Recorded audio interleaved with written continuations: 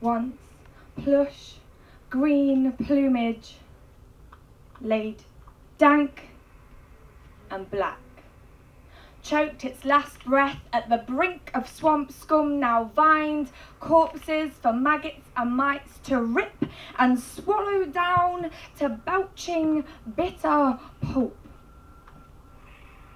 No jazz or dancing bees, no green leaf in sight. Yet I saw simple woodland. When the wind was right, the scent of wet bark would tap at my window, creep through the cracks and hand me an envelope. You're invited.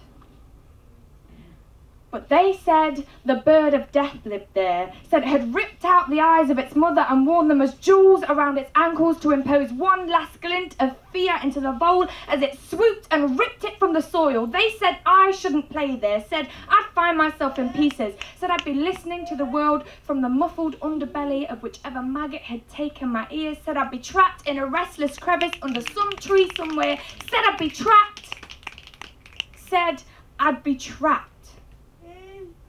But I still did.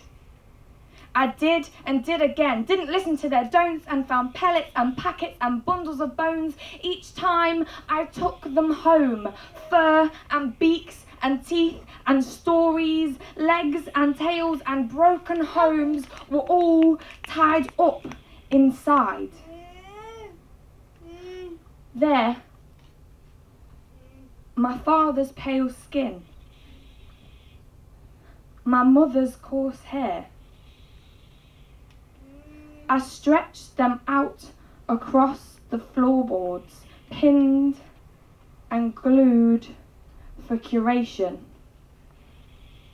No longer was this a mass for something foreign.